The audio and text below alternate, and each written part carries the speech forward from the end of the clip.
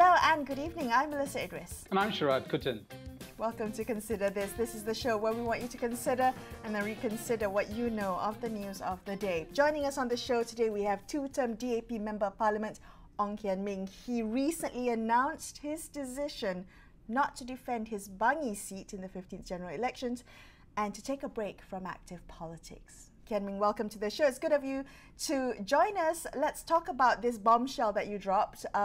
Was that a decision long time coming? Was that always the plan to only serve 2 terms? Or was this a decision that you made due to recent circumstances? Hi, Melissa, as well as Sharad. I'm joining you with my Rubik's Cube in my home office. Thanks for inviting me to share some views and thoughts on my recent announcement. Actually, the decision was already talked about among certain party leaders since last year. Last October, to be specific, I had already indicated to YB Tony Phua, my colleague who brought me into the party, that I was seriously considering not contesting in the next general election. And I also told him the reasons why. Subsequently, there were certain things that happened along the way that confirmed my decision not to run in the next general election, which I'm sure we can talk about in further detail. Kian Ming, you have given many interviews already, kind of, elaborating the reasons and the dynamics behind the decision, including the fact that you might not have been in step with party members. And I wonder if you could just help us understand that at a deeper level. Was it simply your decision to promote the idea of an MOU at the kind of like the final stages of the Muhyiddin administration? Or does the issue go deeper? Is it a difference in political outlook between you and some of your colleagues that sort of put you in a very difficult position after you made those positions very clear? Yeah, so just to clarify a bit, I don't think I was out of lockstep with the party members. I think there were some perhaps disagreements in terms of the direction of the party as well as the coalition in terms of strategy moving forward. And the CSA that was proposed by Muhyiddin, which was in some ways negotiated and discussed by Muhyiddin's representatives with myself and Tony Phua, was emblematic of that larger disagreement in terms of the direction of the party and the coalition. And I'll tell you why. I think one of the reasons why we felt it was necessary to think out of the box, to consider accepting or at least not rejecting outright Muhyiddin's CSA offer, is that we knew Dato Sri Anwar Ibrahim did not have the numbers to form the government, even if, let's say, Tan Sri Muhyiddin were to step down. So, to just reject that proposal in favor of short-term populist kind of knee-jerk reaction by certain party leaders, not just in my party, but also other component parties, and not to see the larger picture, which I think most analysts would look at the current situation and probably think that there may have been good reasons, good strategic reasons to accept Muhyiddin's CSA offer. I think that is one of the challenges that DAP as well as Pakatan Harapan needs to face moving into the next general election and even beyond. Well, but it wasn't just party leadership that had trouble accepting the CSA or the MOU.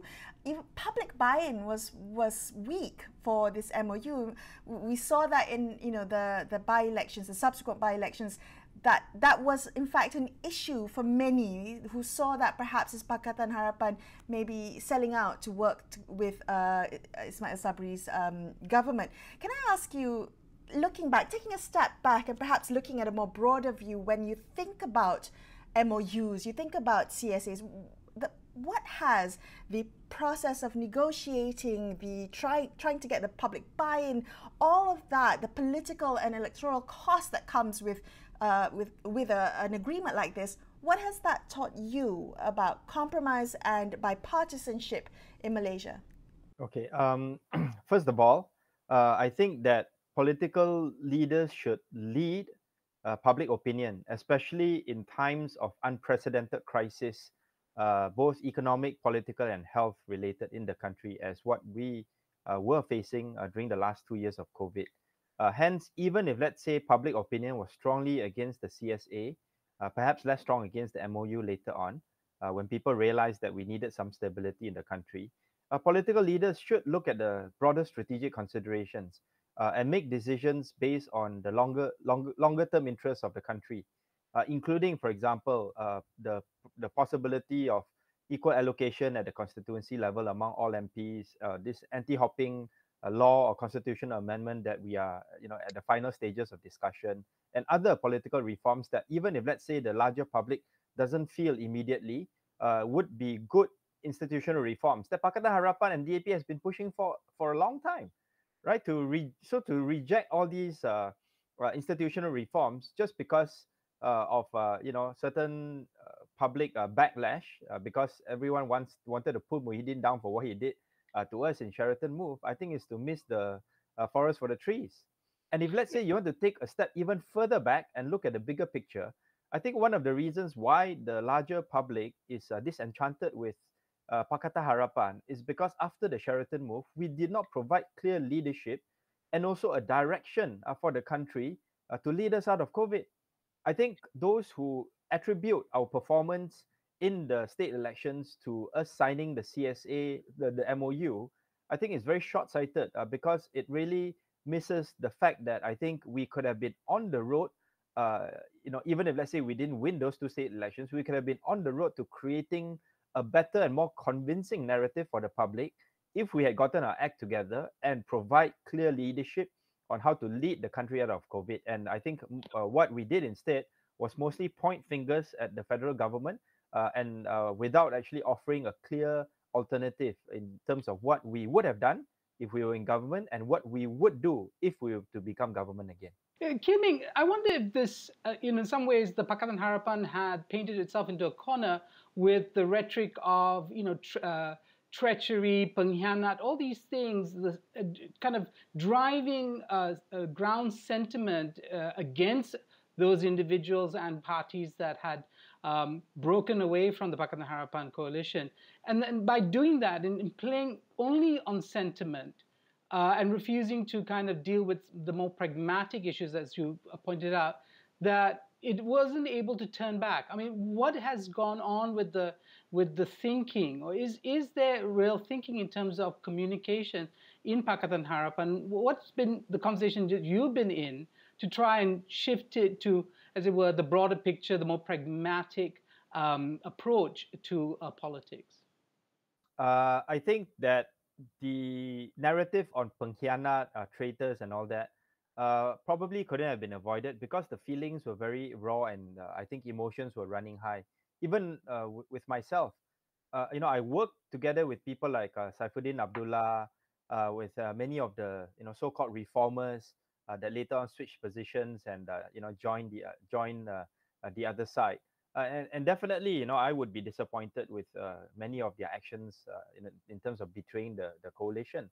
But of course, we need to also realize that the writing was on the wall in terms of some of the larger public reactions, if you will, in regards to the whole Kerajaan Gagal movement, for example. This is on hindsight, of course, but the fact that we had a Kerajaan Gagal narrative that was being played out on social media in a very strong way, and yet the same Kerajaan Gagal, which comprised of many of the characters that we see in Muhyiddin's government as well as Sabri's government, won big in the Melaka as well as Johor state elections, showed to me that we were not able to convince the public that we were a better alternative. Right, and I think going on emotions, in terms of criticizing the government alone, will not be able to win us more votes, especially among the larger Malay voter base, because they actually want to see leadership on how we can actually govern differently, apart from the normal calls for greater transparency and anti-corruption, which are important, but it's not necessary but not sufficient. But you've said in other interviews, you said Harapan needs to keep its options open. And I'm just wondering whether you think that that advice might be heeded by party leadership? Not just party leadership, but also how that might resonate with the sentiment on the ground? I think that again, I just want to repeat that we are living in unprecedented political times in the country, in the sense that we can not imagine, we would never have been able to imagine a situation whereby UMNO would not be a dominant party and that BN would not be a dominant coalition, right? So moving forward, my colleague Liu Chintong has also expressed this publicly. We are in a situation where there are sort of like three kingdoms. The coalition led by Bersatu, Pakatan Harapan, as well as Barisan Nasional. So we do not know the kind of political configurations that would be necessary to govern at the national level as well as at the state levels moving forward. And if let's say we were to look ahead, 10, 20 years down the road, where we are at a much more politically matured kind of a stage of our political development, we may imagine a situation whereby we are at opposition at the federal level with one against one coalition, but we are together at the state, at the state level, together with that same coalition governing that state. This is par for the course for countries like Germany, for example, where it has happened many times. Other federal countries have also experienced similar kind of models, right? So when I say we need to keep our options flexible, this is thinking both short, medium, as well as long term. But it's not so easy for the public to understand. It's also not easy for many of the political leaders to explain this kind of flexibility. Okay, Kian, we were going to take a quick break on the show. Let's come back and continue this conversation. We will be right back on Consider This. Don't go anywhere. Stay tuned.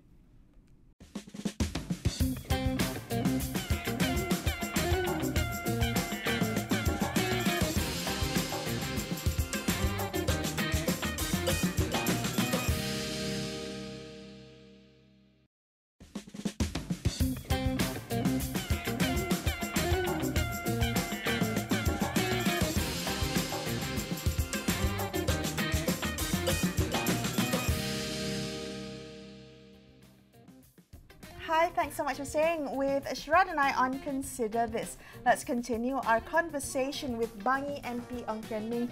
He recently announced that he will not be putting himself up as a candidate in GE15 and will be taking a step away from active politics. Sharad, you had a question. Kian Ming, you started your career off in the academic world. Correct me if I'm wrong. And you did a lot of analysis of voting trends and so on and so forth. You didn't decided to get into active politics.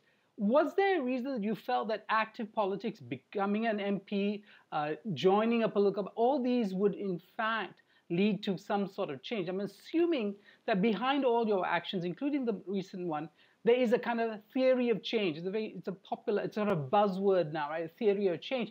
What is your theory of change, Kian Ming?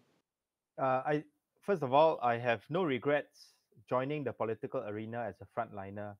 It's been a fantastic ride over the past 9 years, and I'll continue to serve out my term, obviously, as Member of Parliament for Bangi. I've met so many wonderful and incredible people as a Member of Parliament, both in my constituency as well as in my travels around the country, as a Member of Parliament, as a politician, as well as a Deputy Minister.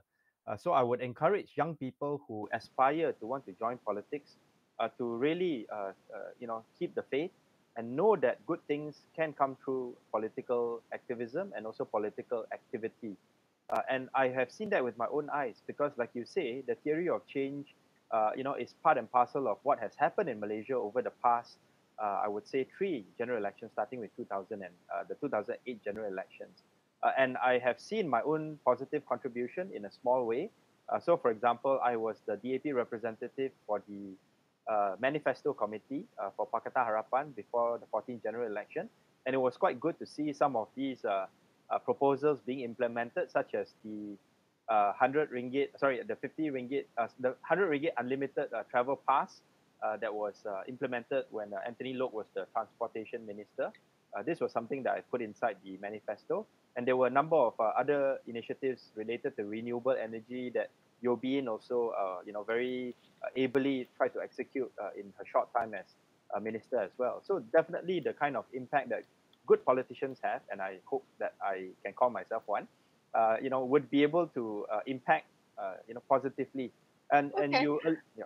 Just on that note, if I may interrupt you, I think there are many who hold the view that you have performed well in your time as deputy minister, and many would hold you in this, as a good politician. Some commentators even said that, you wanting to step away from active politics is seen to be an example of political brain drain, and that might discourage people who are already disenfranchised with Malaysian politics. How would you respond to that? I would somewhat disagree with that particular viewpoint, because like what I said in my public statement, I'm stepping away temporarily. I'm not retiring from politics. I'm not that. I'm middle age. I'm not that old yet. I still think that I have something positive to contribute to public policy making in the country. But I am confident that my party has a good group of capable and able leaders led by the Secretary General Anthony Loke, who would promote and give opportunities to other younger and more capable leaders to step up to the plate. I've said this publicly, that I have already proposed a name, a person who is younger than myself, to replace me as the candidate for Bangi, to the leadership. And if, let's say, the leadership is willing to make this public sooner rather than later, then definitely I'll be working with this individual, and people will be able to see that, look, this is part and parcel of a normal transition process, which perhaps can happen in other places as well, other constituencies, among other leaders who may want to take a step back and then give a chance, and announce early and give a chance for his or her successor to sort of like have time to build his own base, build his own ground in the constituency, and get ready for the next general election. I mean, Kenny, you must be one of the rare politicians willing to step back, perhaps because you actually have skills that you can market in other fields. But I do want to come back to the question of where effective change can happen in this country, considering that we are nominally democratic. We have had 6 decades of authoritarian rule. We have a crisis in our institutions. They've been hollowed out since Mahathir's first time as prime minister, everything from the judiciary to our civil service. This is a country in crisis. Is party politics the only real effective vehicle for change? Is there a space for civil society? Is there a space for think tanks, which I imagine you might retreat to? Where can you make a real difference in this country, considering our context? Yeah, thanks, Sharad, for thinking that I have other marketable skills after my political career, or at least this phase of my political career is over. I think you're absolutely right in saying that there are other avenues for people to contribute, whether it is in civil society, such as Bersih, that I think continues to make a big impact in terms of areas of electoral reform, Transparency International, and C4 and other civil society actors who are very active on transparency related matters, anti-corruption matters, and then also ideas, and many other think tanks that have sprouted out over the past 10 years, and many young capable people are working in these places. I think that the civil service plays a very important role in terms of checking, and balancing, and working together with the government of the day, so that the objectives of the larger public policy machinery in this country can be implemented. And there are also many other agencies and actors, institutions like Bank Negara, for example, the Securities Commission. They also have important roles to play, in the country. So I think there are many places where people can contribute. But of course, in politics, because of the stakes at play, because of the power that I've seen politicians, ministers, prime ministers can wield, this is where I think still a lot of the important action will take place. Okay, Ming, you said that you're announcing this decision early to make way for a successor to get ready, so to speak.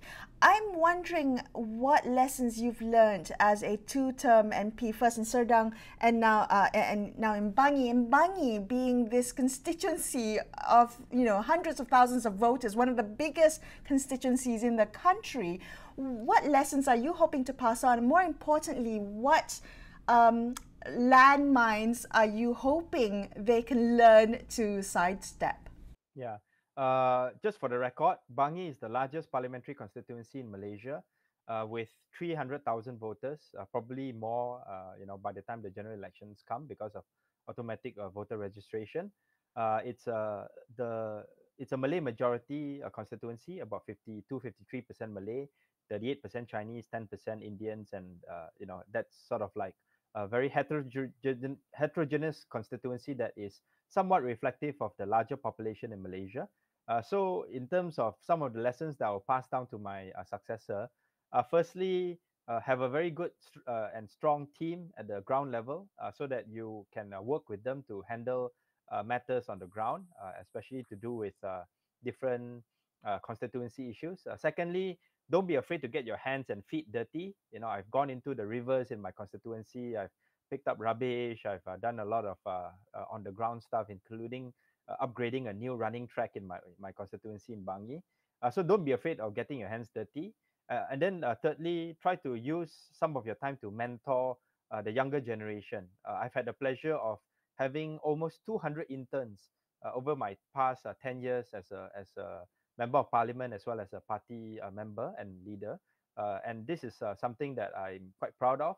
And I hope that my successor can continue that tradition of inculcating young minds and influencing them to play a positive contribution to society. Ming, okay, so what can we expect to hear from you? Are you going to be working from inside the party? Is there a role for a non-MP to have influence in terms of the party's outlook, its policy agenda? Or are you going to be somehow outside looking into the system and continuing to kind of play the role of critic from the sidelines, as it were? I've told the Secretary General of DAP, Anthony Loke, that I stand ready to provide inputs where necessary, whether it's in the issue of area of election analysis or in terms of public policy, finance and the economy, trade, which I'm the spokesperson for now for the DAP. So that kind of role will continue, but from sort of like a support kind of role. With regards to commentating on Malaysia, I don't really want to be in sort of like the armchair critic kind of role.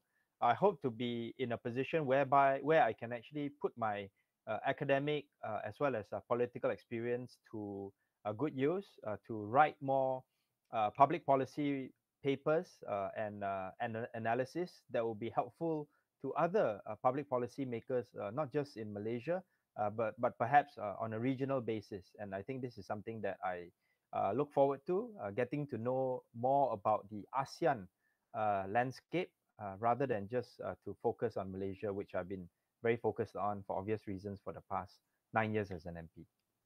All right, Kian, we hope to catch you on your next adventure, your next chapter. Thank you so much for spending time with us today to talk a little bit about your experience as an MP. Thanks for having me, as usual. That was our conversation with Bangi MP Ong Kian Ming, and that wraps up this episode of Consider This. I'm Melissa Idris. And I'm Sharad Kuttan, signing off for the evening. Thank you so much for watching. Good night.